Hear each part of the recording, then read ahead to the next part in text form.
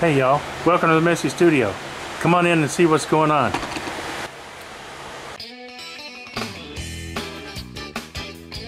Welcome back. Got a little carried away and started working on this before I remembered to hit the record button. Silly me. I watched Steve Twidell, Temple Boy Turnings, turn a baseball cap live the other day. And he said, okay, who's gonna try it? I said, well, I might throw my hat in the ring.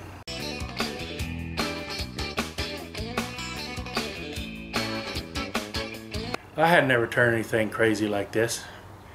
So I've got this little piece of hackberry. It's relatively wet. I don't know. I mean, it's been drying for, I don't know, 2 or 3 weeks, but it's not enough. It's not very thick. But I've got this little piece of hackberry. Only problem is it's got that knot. You can see where the limb was starting out over here and coming out over here, and it got a little big. So what I'm going to do is I'm going to take this thing from a top of a milkshake basically, and I'm going to hot glue it onto here. I've already started that. I'm going to finish hot gluing it on so that it makes me a dam. I'm going to set it up at an angle like this, and I'm going to fill this with resin because there's a hole in there. So I'm going to fill this with resin so I'll have a nice dome shape for my cap, and I won't leave a nasty looking void in it. This could easily be a huge exercise in futility, but we're going to give it a go. So come along with me and see what happens.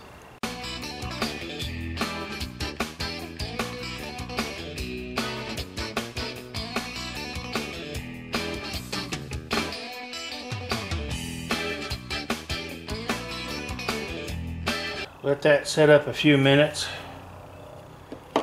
and get nice and hard, and I'll come back and mix up some resin to fill that void and give me some kind of a dome here.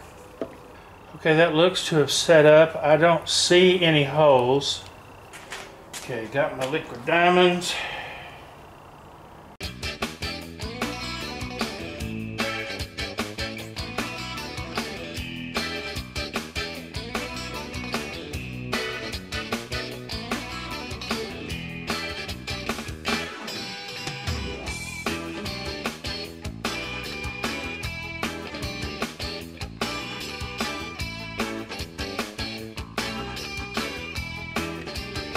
Just tacking down the corners of these pieces so they don't move.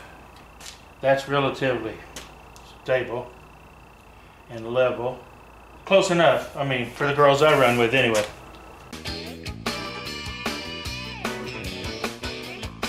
It's called Slate Blue Pearl.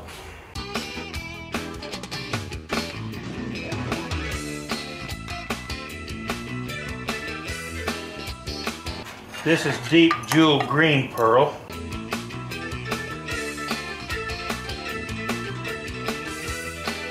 Okay, in an effort to try to keep the colors separated a little bit, I'm going to let these sit, and then I'll pour these in layered wise and hope they don't mix too much. Like I said, I'm going to let these sit for a little while, and hopefully they'll get a little bit thicker.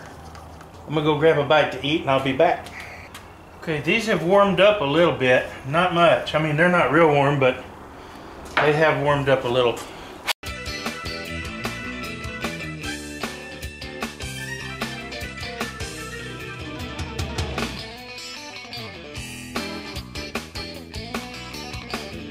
I don't see any leaks so far, anyway, and that's a good sign. I didn't want any leaks.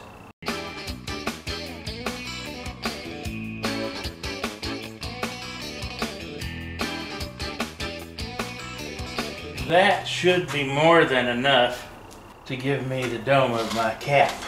Alright, I'm going to let this cure for at least 24, probably closer to 48 hours. Processed a few hackberry logs this morning.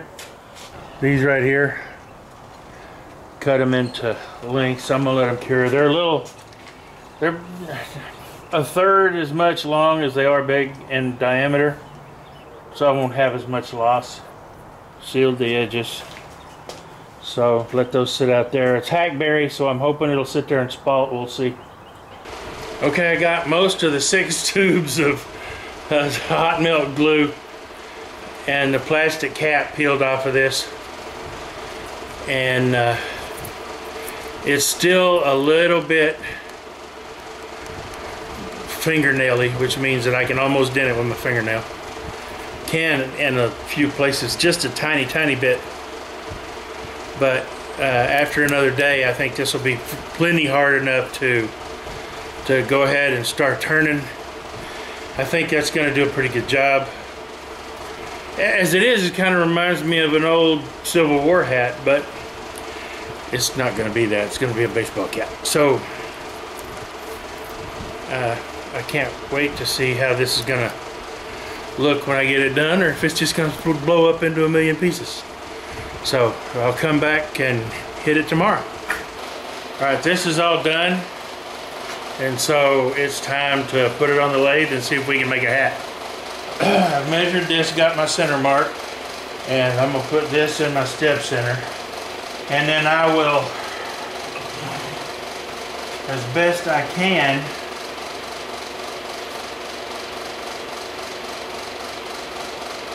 center this up. I want these points coming out the same over here if I can get them. Okay, so it's right there, and it's close. That's right in the middle of my fingertip, and that is right in the middle of my fingertip. But it looks cockeyed this way to me.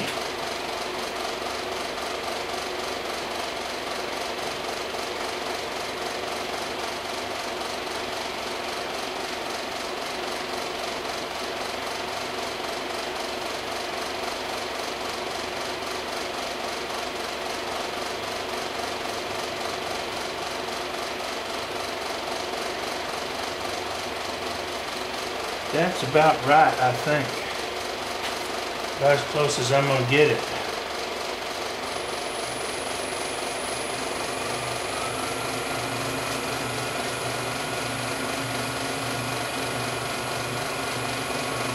I'm only going about 600 RPM here.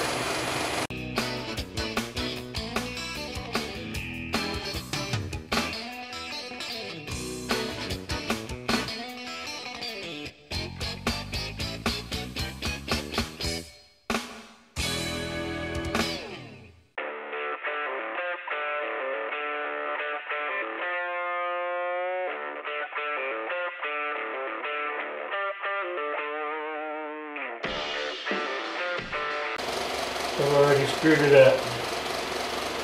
Came in way too far back here. Yeah, I messed it up.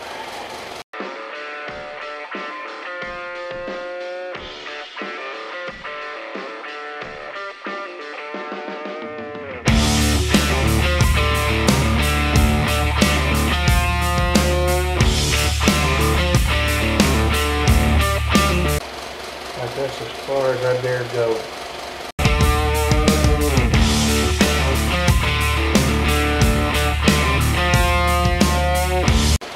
Probably ought to fill that, just so it don't look so weird. Okay, got me a tenon. 4 chucks, and none of them have jaws that fit that thing. Alright, before I do anything else, I'm going to mix up some epoxy and fill that hole.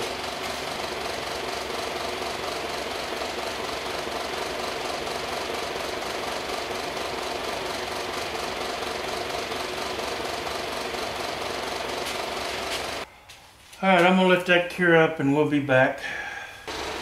Well, finally back out in the shop. It's been about 2 weeks, I think. It's been kind of crazy and hectic around here, but that's the way it goes sometimes. So what I'm going to do right now is I'm going to I've been thinking of a way. I need to turn this around and hold it. I need to clean this up a little bit. This tenon is actually too small for most of my jaws and too big for the others.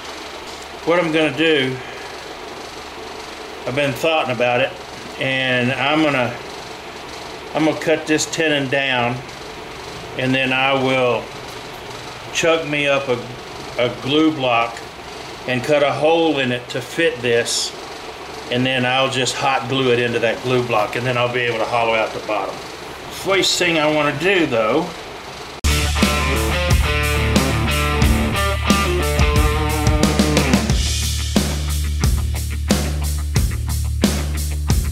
the more that I can take off now, the less I'll have to carve out later. I messed up and came down a little bit too far on here. I'm not going to be able to put a whole lot of curve in this brim, so it's going to be relatively straight. I'll put a little bit of curve in it, but I don't think I'm going to be able to put much, but that's okay too. Man, I got to tell you, I do like the way this Liquid Diamonds cuts. It machines so nicely. It's not nearly as brittle as, see, nice ribbons. It's not real brittle like polyester resin is. Now I got to clean this up where the epoxy repair overflowed a little bit.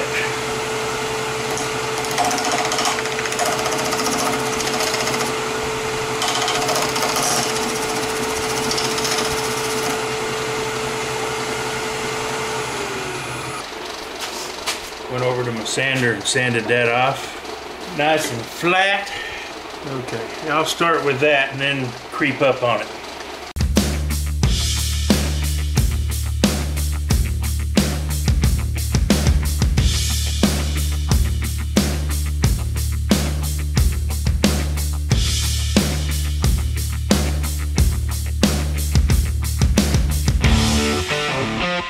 Voila.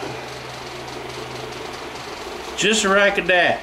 I should have had my glue gun heating up. Let that glue gun heat up and I'll be back. Okay, the gun's about hot enough. I put a touch on the bottom, stuck it in real quick, and now I'll put a seam all the way around and let it cool off for a little bit. You can get glue sticks just about anywhere. I get mine from Walmart. It's Gorilla brand. I really like them. They're not really any more expensive than the cheap stuff, and I think they hold better. Like this package of 45 right here at Walmart was, I don't remember, $5 or $6. It's not bad. Let that cool a little bit longer because I'm going to be putting some pressure in there. I'll keep the tailstock up when I first start going in until it just absolutely in the way. Got a fresh edge on my Patience and Nichols 3/8 inch bowl gouge.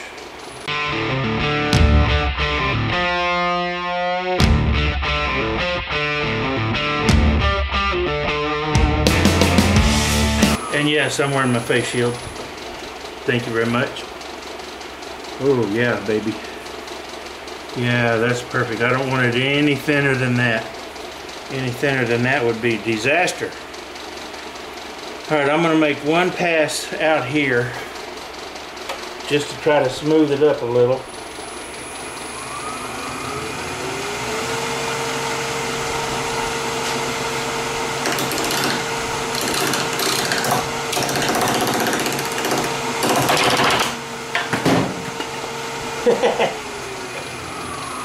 In the words of my buddy Ron, too much pressure for the hot glue. And that's okay. I didn't hurt anything. I will shape this with a sander though. I'm not gonna try to cut that again. I'll just glue this back up and finish hollowing the inside. That was going smooth enough. It's only about 75 out here in the shop today, but 86% humidity makes it feel like 85. And that's about all I need to make this fat boy sweat.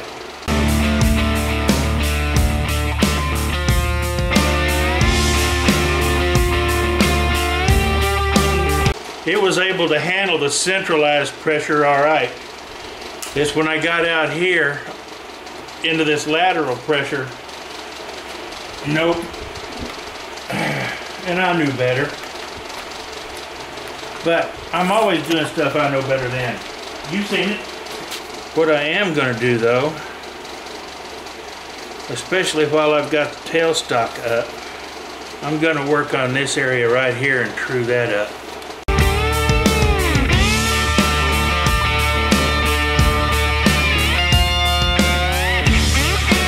I'm going to let this cure for a good 30-40 minutes because it's a little warm out here. So I'm going to let this cure for a while before I come back and finish hollowing out the inside. The back of this and the brim I'm going to have to shape with, well, by hand basically. I'll be using my angle grinder with a flat disc on it.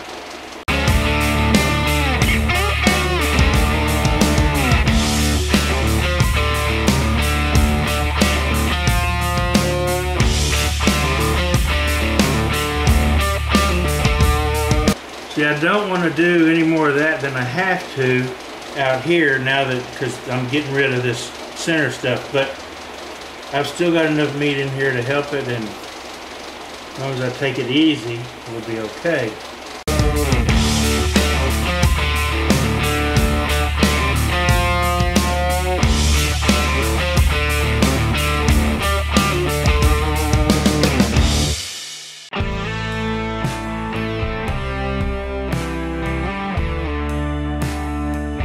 Yes, sirree, buddy. That's smooth as the proverbial baby's bottom. Now I can get rid of all of that.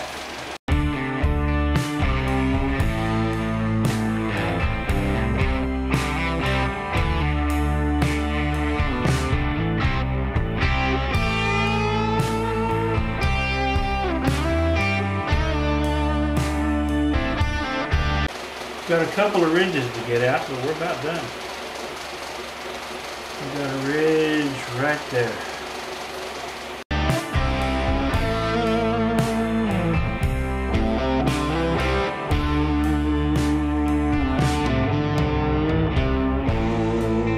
That's nice. I need to make that a little bit more round, but not much.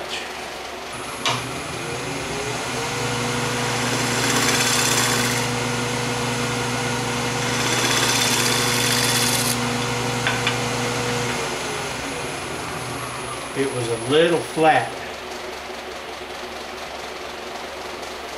Now it's got a nice smooth arc. A nice smooth arc. Why is that so hard to say? I think that's coming along real nice, folks.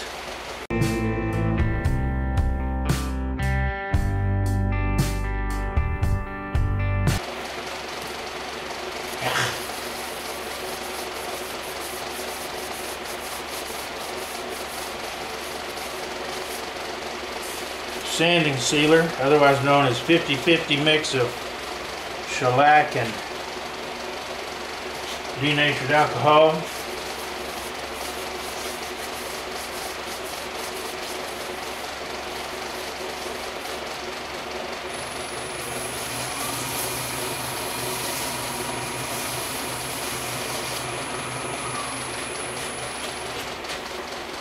My boxer is looking at me like, why are we still out here? I didn't realize Hackberry had that yellow tint to it. That most of the Hackberry I've seen is spalted, and it's got more of a blonde and gray. I'm guessing that yellow is what turns to gray.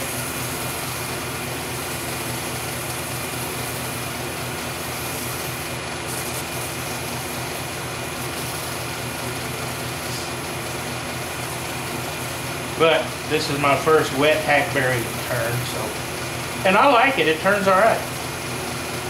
Hackberry is considered a junk tree by homeowners and landscapers in this part of the country, and I suppose it is. This little piece of limb came off a tree my neighbor cut down, a month and a half, 2 months ago. He counted the rings after he took it down at 125 years old. And that's no finish. That's just, see that sheen? That's just after the Yorkshire grit, people. There's some wicked curl going on in here, but I figured there would be. I'm probably gonna make a jam chuck to finish the top of this, to, you know, put the finish on.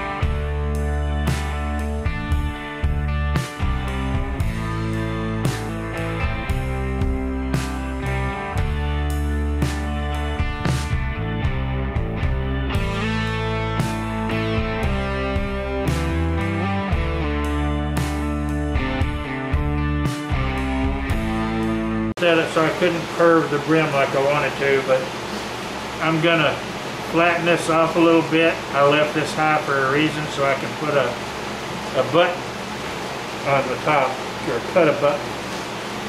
Okay, I've got me a rounded jam chuck in here. Got my tailstock with a soft touch on it. Put this piece of non-slip pad in here and bring the tailstock up.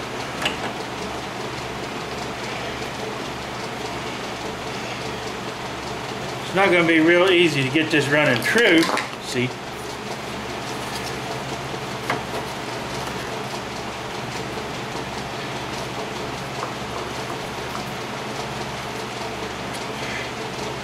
So I'm going to eyeball it the best I can to start with.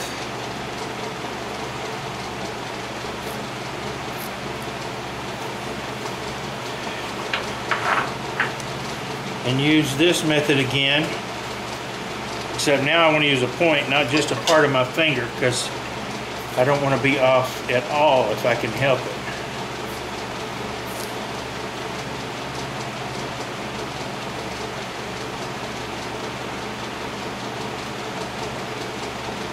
That's pretty close right there, buddy. That don't look too bad at all. Give me a little pressure. I don't want to use too much because I don't want to blow that out if it's too thin. Because I am going to have to whittle on this a little bit. I'm going to round this out a little bit and just leave a button over there.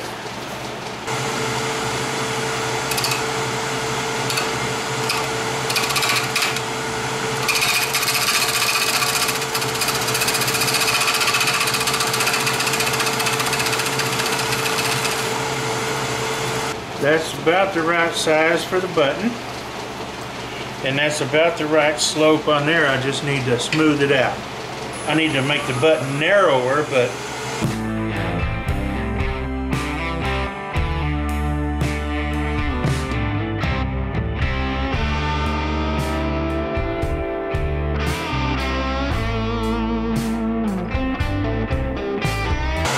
now I'll go back in here and undercut it just a little.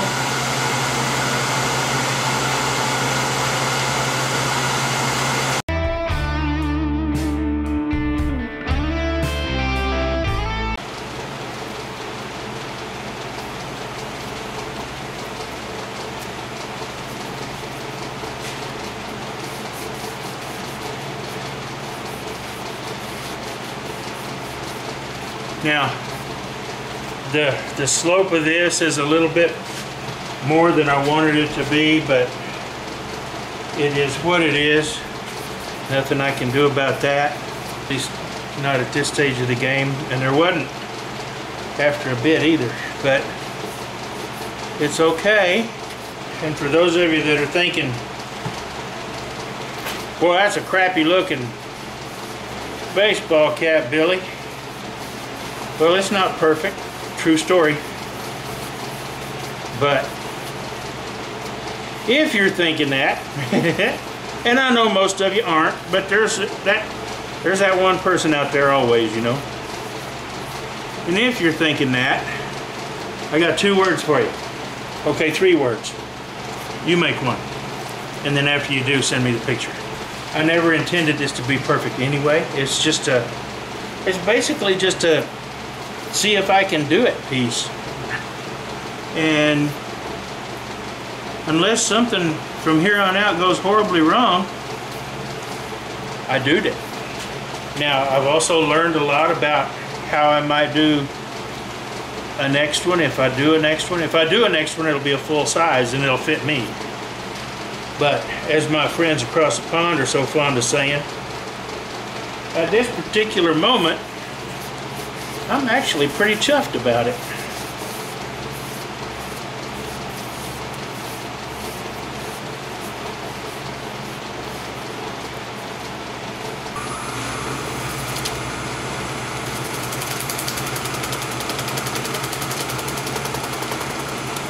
Rubbing the Yorkshire grit in on this brim without breaking my fingers is going to be a trick.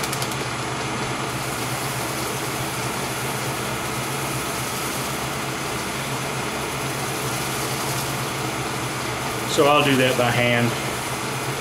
I'm close enough and can hear it. Y'all can't hear it because of the fans, but I can hear this cutting up here.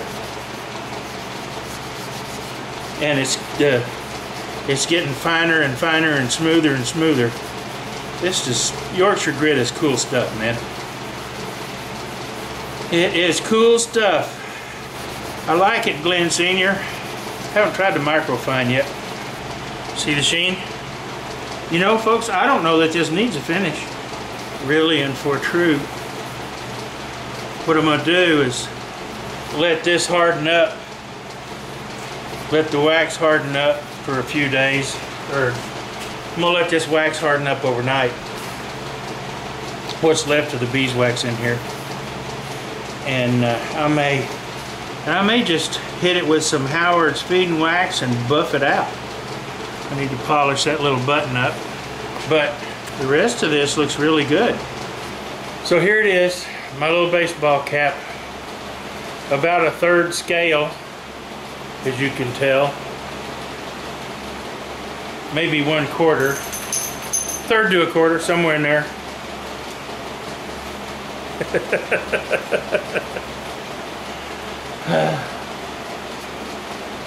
It was fun, a challenge, something I've never done before. Didn't know how I was going to do it. About 1/8 inch wall thickness. Surprisingly enough, as thin as it is, I don't know if it's because it's still a little wet or if it's because of the resin or a combination of both, but this thing is a little heftier than it looks like it ought to be. But I'm done. Now I can get back to that maple bowl and finish it up. Got the little top knot on top, just like baseball caps have. I haven't decided if I'm going to put a finish on it or not. I may just hit it with some Howard's feeding wax tomorrow and let that be done with it. Because it's not going to be utilitarian at all.